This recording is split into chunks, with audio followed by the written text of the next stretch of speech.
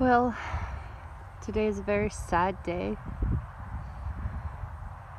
Belle's over there. You have her covered up. She died. And my heart's kind of sad and broken because she was a rescue horse, and I know she was old when we got her. And I knew the day would come, and we were planning on putting her down next month. My heart just couldn't do it this month, but looks like she got called home early, so it's been a rough couple of weeks. Chief died 3 weeks ago, Chrysalia's horse, and it was rough. He died in our trailer, the new trailer we got for him.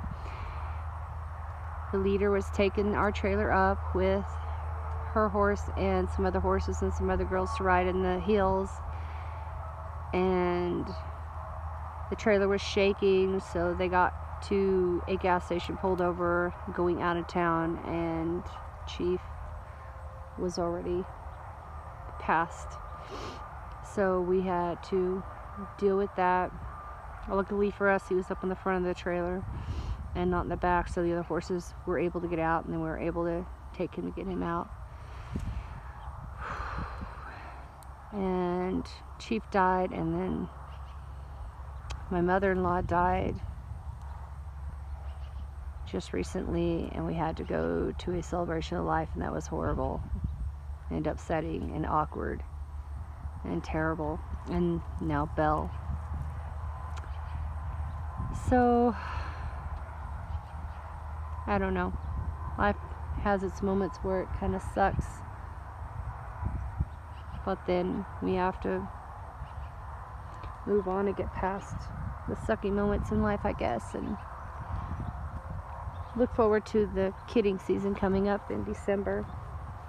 This is where she hung out for in the spring, and she loved this pasture, and she loved this place. We brought her here last spring, brought her here this spring and summer, and she just loved being out here and roaming around and being a horse. I was getting ready to bring her back to our house as soon as the waters from the canal stopped, and plan on putting her down next month. So she'll be buried out here. We're just waiting on the guy who lives here to get a backhoe over here, and then they're gonna bury her out here because there was no way I can get her anywhere else to take care of her. Beautiful place she had out here, and yeah, it's very, very sad month for us, but things will get better and we will be able to move past this. I'm sure I'm just gonna have tears for a while. Every time I think about her, for probably a few days for sure, probably a week. Man, she was my buddy, my friend. I loved that horse, and she loved me.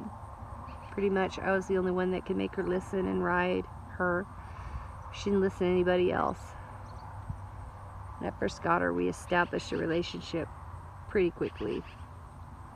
She was a good little mare, and she didn't bother anything out here. She just walks around and eats, and those little horses supposed to be doing.